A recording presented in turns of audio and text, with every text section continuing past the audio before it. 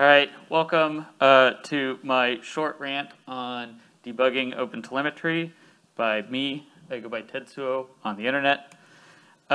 So what's the deal? New users get started by installing OpenTelemetry in their app, right? This is where everyone starts. And we're always looking for ways to make it easier for people to install the OpenTelemetry clients and all of that stuff.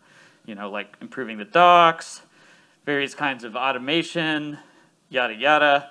And when all of this stuff works, when the installation works properly, it's great. It's super smooth. But what happens when the installation doesn't work? Sadness. Sadness is what occurs. Suddenly, brand new users who don't know much about this are thrust into a position where they have to debug a tool they literally know nothing about. So, once metrics and logs are stable, I really suggest that debugging is an area that we put some of our focus on. So in this lightning talk, I just want to briefly cover all of the ways new users may have to debug their OpenTelemetry installation, starting with, is the exporter connecting to anything? This is usually the first place people look. It might be misconfigured. You can find connection errors. OTel log level equals debug is your friend. That's pretty simple.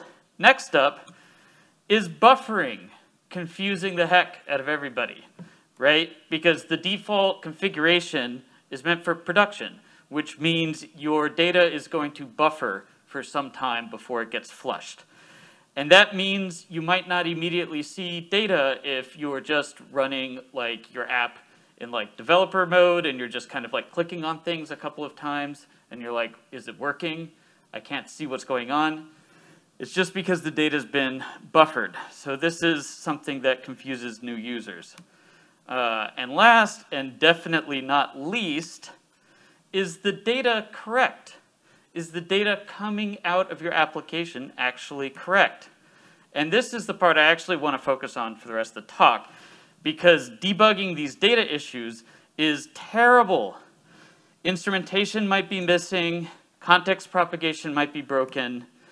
And the thing is, when you have a connection failure, you have an error, right? So there's a breadcrumb for people to follow and a straightforward solution to fix it.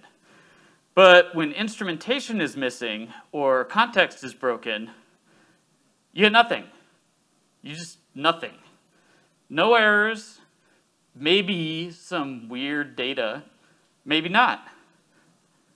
And this is terrible, right? This is really terrible because new users have no idea what correct data is even supposed to look like. You know, if you like turn it on and get it connected and then you see like one span, you're like, is that right? Is this what I'm supposed to get? You don't know if you're a new user. You don't know anything, especially if you're new to tracing, you don't really know what to expect. So, how can we make this situation better for people?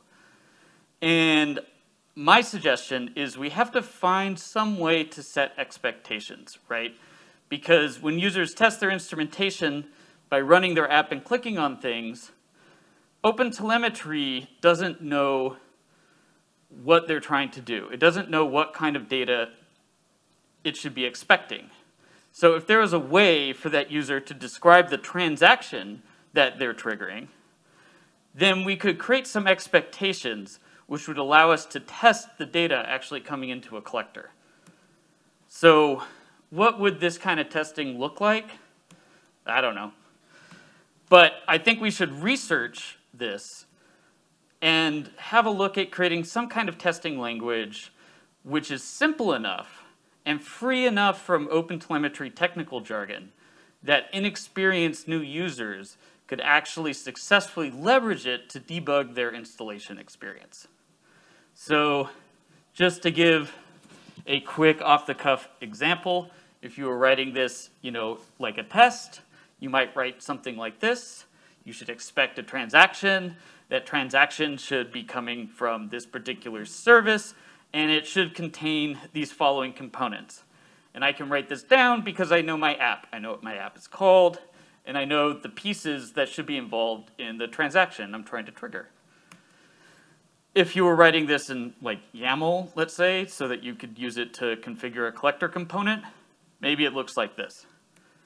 I don't really know. Something like that. Something like that would be really helpful for new users. And if we had something like that, we might even be able to go another step and create, say, like a web UI for building these expectations.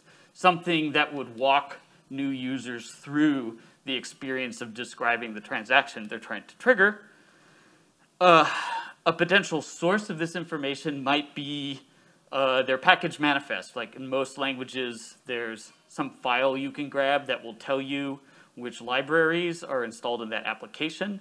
You could then match those libraries with instrumentation that we have available and start creating some expectations with the user about what kind of data should be coming out of their app when they click on something. And if we could do this, then new users, I think, would be able to get their heads wrapped around the kind of telemetry that they should be expecting out of their application. So this is just one idea. I think there's a lot of different ways to attack this. I think there's a lot of different ways in general to combine testing and telemetry. And I think this is interesting. I think this is an interesting place for us to go once we've got kind of all the table stakes nailed down. So if you also find this interesting, hit me up on Slack. Thank you very much.